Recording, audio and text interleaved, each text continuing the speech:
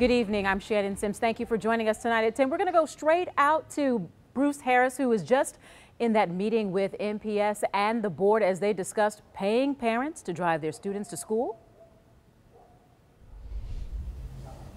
That's right, Shannon. It's $500,000 in federal funding. And while that amendment passed tonight during that meeting that's ongoing, it's still unclear exactly how that funding will be distributed. District 3 Director Saquana Taylor and her co-sponsor, District 8 Director Megan O'Halloran, say this is to show families they know that they're struggling right now.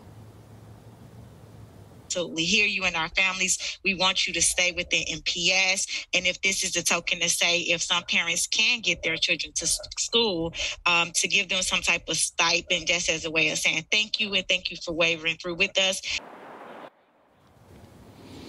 Now, O'Halloran says this pot of money is to be used flexibly to find solutions to get kids to school. That could be bus passes or providing gas, as well as mileage for personal vehicles if parents choose to drive their kids to school.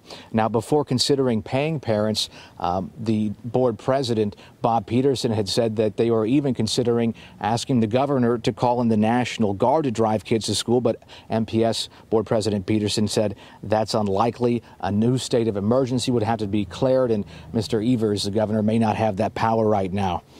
According to the Bureau of Transportation, roughly 50% of kids across the country ride the bus to school, and about 70% of kids from low-income families ride the bus.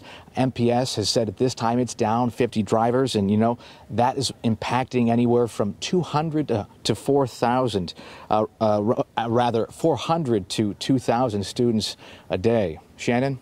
All right, thank you. Now, a quick search online led us to a handful of other schools paying their parents to drive kids to school. They include Baltimore, which offered a $250 stipend for the month of September, and Chicago, which offered $1,000 for the first 2 weeks of school and then $500 a month.